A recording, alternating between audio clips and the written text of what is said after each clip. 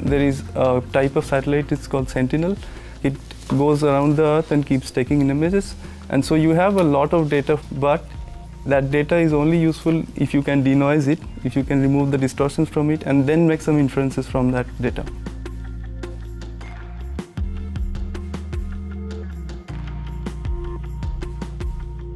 Suppose that the satellite is on top of Vancouver, so they will take a picture of Vancouver. And the satellite will go around the Earth again and come back to the same spot and take another image of Vancouver. If we compare the two images, we are able to calculate whether the Earth's surface moves or not. And the goal of this project is to assess and to predict any potential disasters before they happen.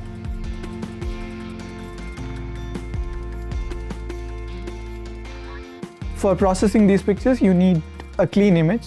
So the job is essentially to take this noisy version of an INSAR image and then remove that noise and make a clean image out of it.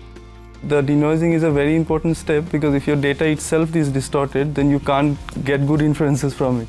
Our industrial partner 3Vg's existing algorithm requires a stack of more than 100 INSAR images to remove the noises. The volume of data is so huge that you cannot expect a human expert to really look at the data and say that, okay, that I can probably make some inference based on my understanding. The system at the moment is quite time-consuming because of the human intervention.